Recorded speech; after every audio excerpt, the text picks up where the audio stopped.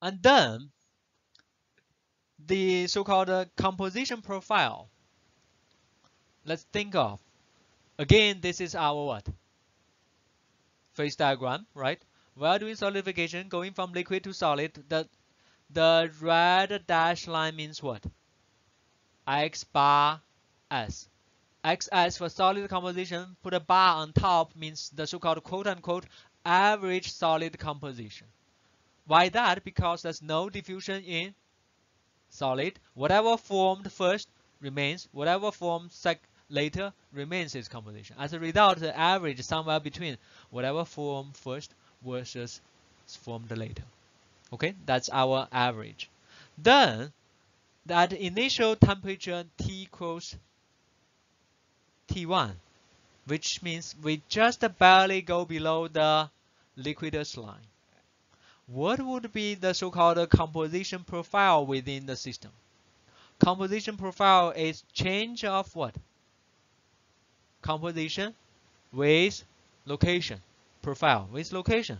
Let's see if this makes sense. Composition profile, vertical axis for composition, horizontal small x for location. When we are just barely below this T1, I have a very little of what? Solid. And the solid composition is what?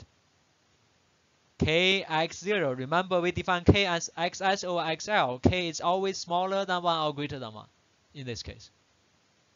Smaller than 1, right? Kx0, what is x0? My system overall composition, which also at that moment is my what? Liquid. Remember, this side is liquid. Liquid composition. When we are just barely below here, what's your liquid composition?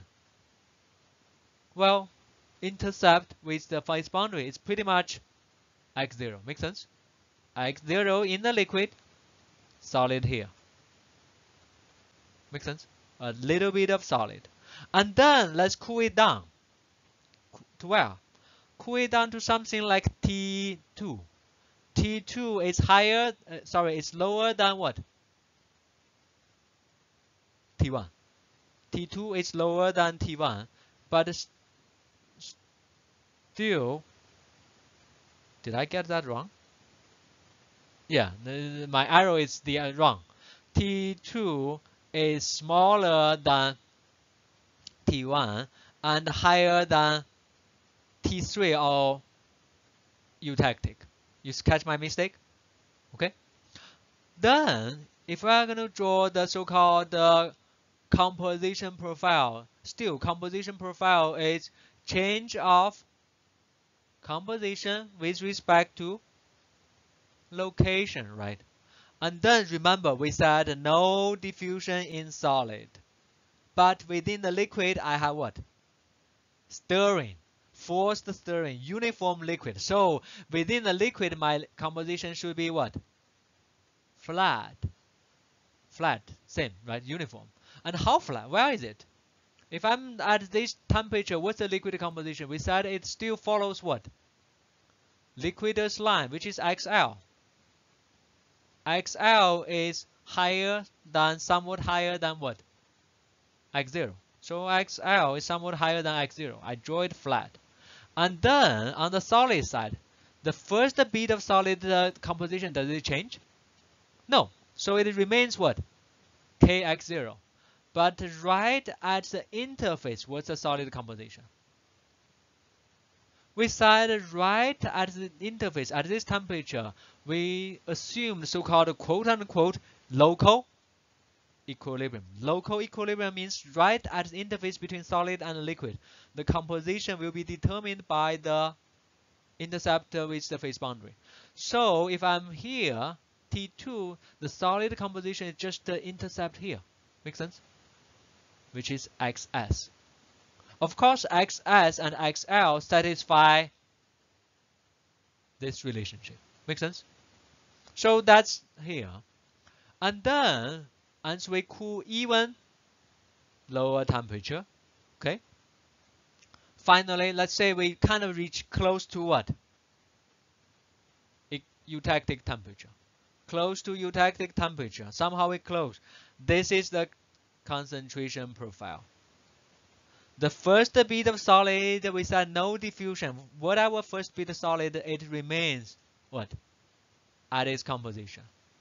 And then once we reach eutectic temperature, what's the liquid temperature?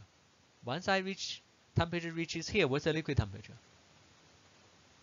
Remember, liquid always follows liquid line. Liquid temperature is TE. Liquid composition is just this so-called XE, right? XE. And then right at the interface between liquid on the right, solid on the left, right at the interface, what's the solid composition? If temperature is here, the solid at the interface would be this guy, X max. And X max, as what we draw, is slightly higher than what? Make sense? X max is slightly higher than X0. So this would be the solid composition within the material. And this effect is what we call, again, so-called the core ring. This part is formed first. This part is formed kind of, I wouldn't say last, but later, right? And the remaining liquid would also go towards solid. But from here to here, I have a gradual change in what? Composition. Why can I have gradual change in composition? Because I assume very, very slow or essentially no diffusion. The solid doesn't really change composition. Make sense? So that's kind of okay as you start to understand, okay, how does the composition and change? And the property would change if we are dealing with a solid material, metal material, or ceramic material. For polymer, this effect is less because why? Polymer, the diffusion quite often, even within the solid, it can be reasonably fast. But for metals, it's much slower. Make sense? Okay?